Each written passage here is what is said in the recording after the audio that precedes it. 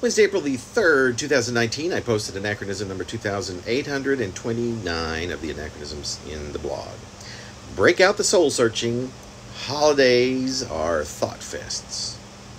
Isn't it funny how we all seem to climb our way each out of our moronic stances? What a ludicrous species indeed, if for no other reason than to relieve ourselves just in time for our deaths. There are studies on this, probably so profound they failed to begin. Probably, I said, and then I put probably. It occurs to me should be the perfect name for this climbing out of.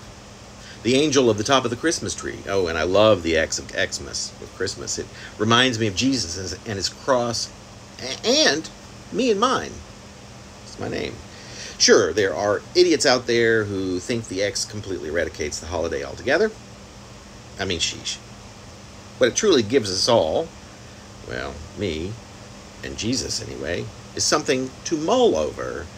And I ask you, frankly, when's a regular occasion to party not? Something to really think hard on. It's inevitable.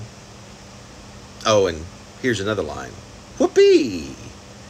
Isn't it all just another bring together time to wax sardonic and such over every miserable line and such? I don't suppose miserable is a mandatory, but don't fail to ponder that people do tend to drink a lot. When's the next one, you guys? Let's just get it started early, for Pete's sake. Oh, and about that Pete fella,